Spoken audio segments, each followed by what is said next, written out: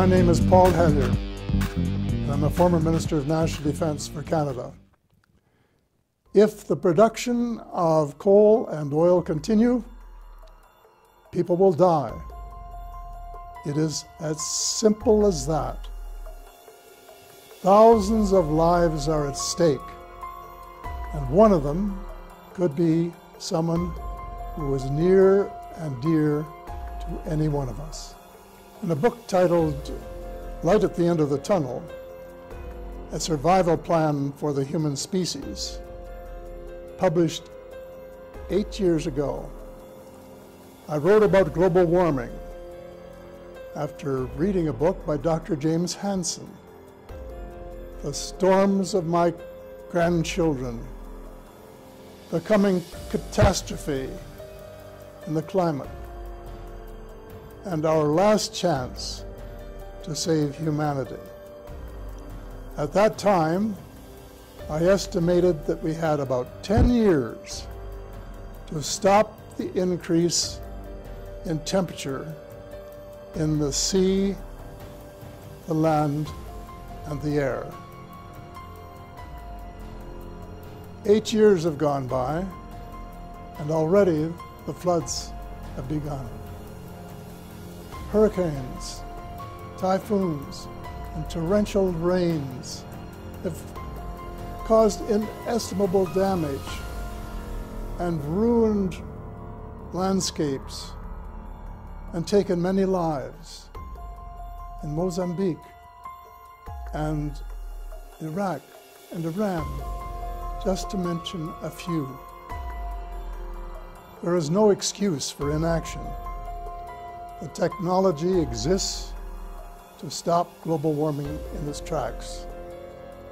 And I don't mean using windmills or solar panels or tidal power. I mean using the clean, abundant energy which exists everywhere in the universe. It is called zero-point energy.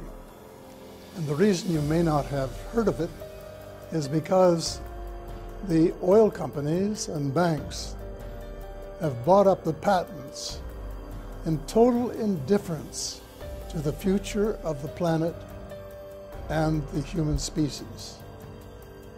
I know of a number of cases of people who have developed working models of zero-point energy, only to have officials of some sort come and trash their models and warn them never to build another one.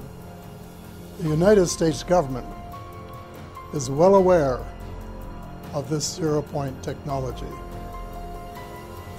In 2000, before his untimely death, Dr. Michael Wolff, who held an ultra-top secret security clearance, reported in a radio broadcast with Mr. Stoner that the United States government had developed both cold fusion and zero-point energy in one of its underground bases in Nevada. Yet they have kept them secret all of these years to put the world at risk. It is absolutely essential that this information be made public and available, because it is capable of stopping global warming in its tracks. We, the people, have to persuade our governments to adopt emergency plans to install zero-point energy, the engines, into every car, truck, tractor, airplane, and house in the world. And our goal should be to try to achieve this miracle in 5 years. It is possible.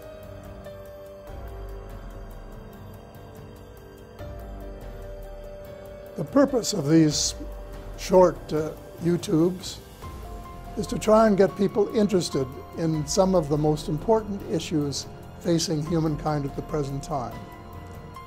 And in order to understand, you have to read books. because you will never, ever get the information you need from watching television or reading newspapers. It is impossible. So there are some books that I would recommend, and they include Dr. Hansen's book, of course, Storms of My Grandchildren, and then Zero Point Energy, The Fuel of the Future by Thomas Vallone, and if you want something in layman's terms, Chapter 20 of my latest book, Hope Restored. Thank you.